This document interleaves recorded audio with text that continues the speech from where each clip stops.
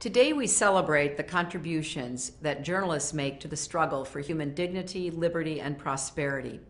And we also celebrate the enduring principle enshrined in the Universal Declaration of Human Rights that all people have the right to freely express their views, no matter who they are, where they live, or what those views may be.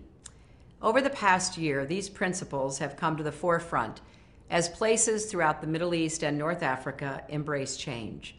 Voice by voice, text by text, Tunisians, Egyptians, Libyans, and many others have dared to say what they believe and stand up for their own rights.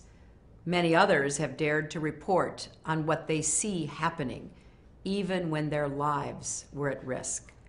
But these challenges are not limited to any one region. Every year, dozens of journalists are killed, beaten, and threatened, while hundreds of others languish in prisons for exercising their right to free expression. Their imprisonment and intimidation is a global injustice. When a free media is under attack anywhere, all human rights are under attack everywhere.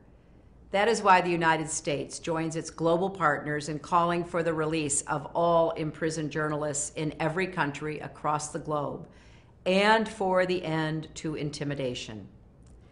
Let us honor the many brave men and women who risk their lives every day to keep the rest of us informed, to keep governments accountable and societies more democratic, prosperous, and successful. And let us continue to champion those who stand for media freedom as a powerful force for progress. Thank you for what you are doing.